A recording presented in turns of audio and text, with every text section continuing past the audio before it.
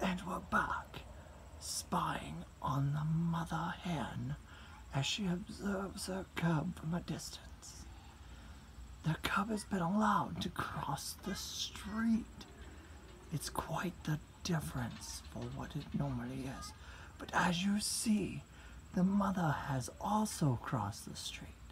She is, however, keeping a safe distance away from the friends. I think she's grown weary of the playtime tonight. As she observes the young cub, her need for nurturing grows long and hard. She spots the young cub starting to make a move, and she is also on the move for any danger that may lurk in the background.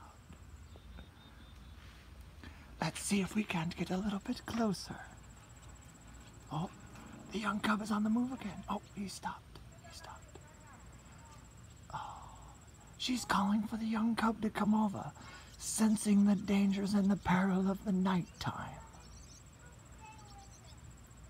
The young cub's putting up a resistance. Oh, suburban safaris are the best. Let's see if we can get a bit closer, shall we? But we need not be spotted from the mother hen. She may get a little bit cross with us.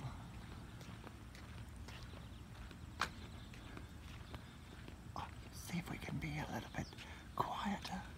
The flip-flops seem to be making a little bit of noise. Oh, she may have spotted us. We'll take refuge behind this pole. I don't think she can see us.